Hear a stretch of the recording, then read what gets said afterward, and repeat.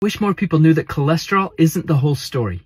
Total cholesterol doesn't mean much unless you look deeper. LDL particle size, ApoB, lipoprotein A, total to HDL ratio, triglyceride-to-HDL ratio, blood sugar, insulin resistance, and inflammation markers. All of these together paint a clearer picture of heart and brain health.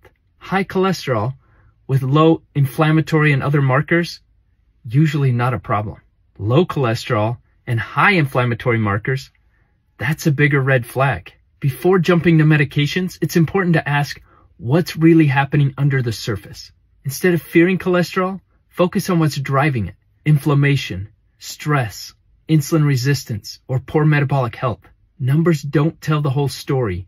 Context matters, and a medication won't fix the root cause. If inflammation and metabolic dysfunction are at play, they're affecting far more than just your heart.